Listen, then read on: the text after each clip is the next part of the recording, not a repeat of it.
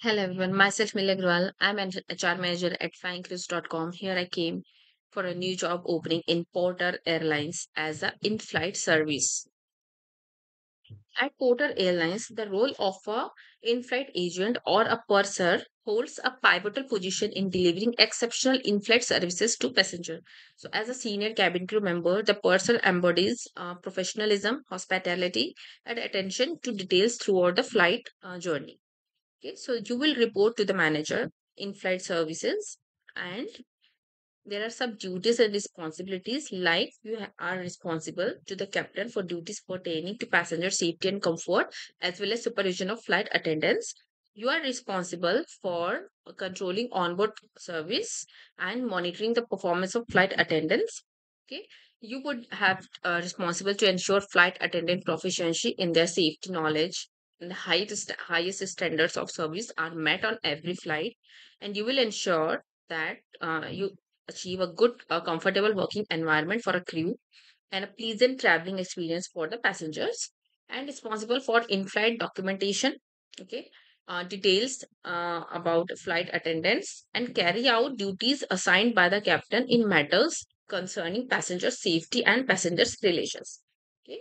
Next, assume responsibility of a flight attendant while on assignments away from home base and responsible for the adherence of Porter brand and service standards.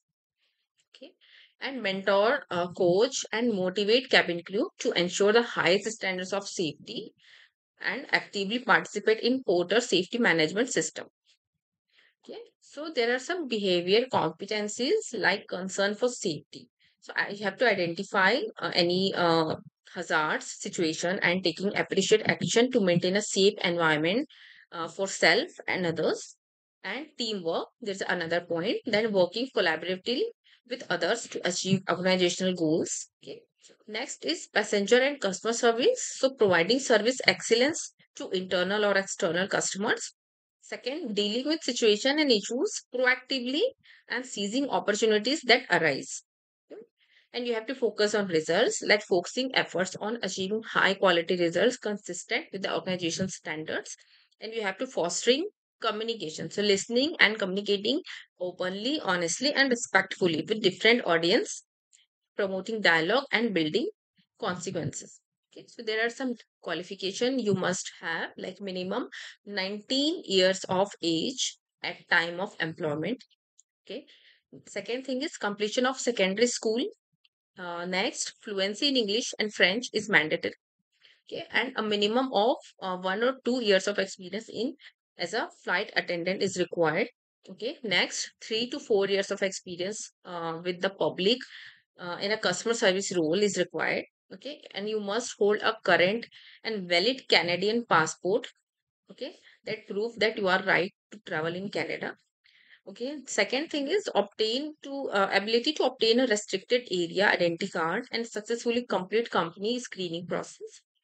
Next is ability to meet required medical standards. Okay, and superior communication and interpersonal skills, excellent process analysis and problem solving skills. Second, demonstrate a safety first mindset, must successfully pass initial flight attendant training and maintain qualifications in order to operate as a person.